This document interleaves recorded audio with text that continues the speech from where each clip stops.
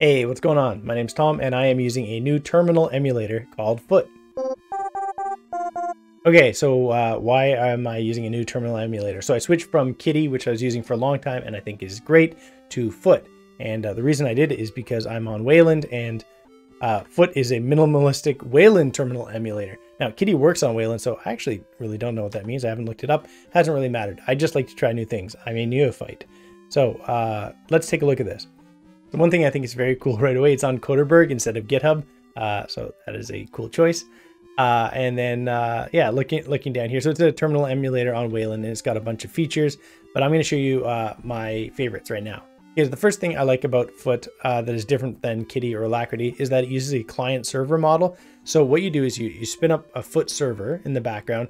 And then when you're opening a terminal, you're opening a client that connects to that server. And so that means that opening up a client is extremely quick. Now, I know opening a terminal is never slow, but it's even faster. So if I open it up like that, okay, let's open up a whole bunch of these like that. Okay, see how fast that is? And then I can close them all up, and that is good too. I'm going to close them up, but not close myself. I did it. Okay, great. Now, Foot behaves like a lot of other terminal emulators, so all your general stuff is there, right? So if I want to throw an emoji in there, let's do this pile of poop, that will display properly.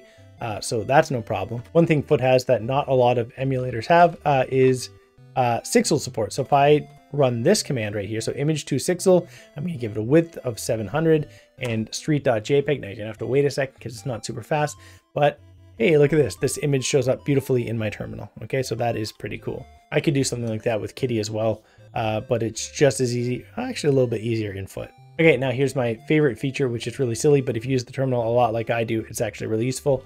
If I type in a URL, so Tom on the internet.com, okay, and then I use the keyboard shortcut, what it's going to do is Foot is going to find all the URLs and then put a letter next to them. And if I hit the letter, it's going to open it up for me in my browser. Okay, so what is so special about that? Before, like, you know, in other terminals, you just go and click on it, right? Well, when you go and click in it, you have to use the mouse, right? Or whatever your pointer equivalent is. Whereas here, let's say I have like a bunch, like a list of URLs, or I open up a README and there's a bunch of URLs. I just, you know, hit the keyboard shortcut and then I hit the letter and boom, I'm there right away. Again, it's actually way better than you think it is. Like once you get used to it, you're like, oh, this is how it always should be. Yeah, that's it. So, I mean, Foot, it's a terminal. It's great. It's, you know, if you like your current terminal, you don't need to switch over. But if you're looking for something different, and especially if you're on Wayland, right, because you have to be, yeah, check out Foot. It's pretty great. Hope you're having a good day.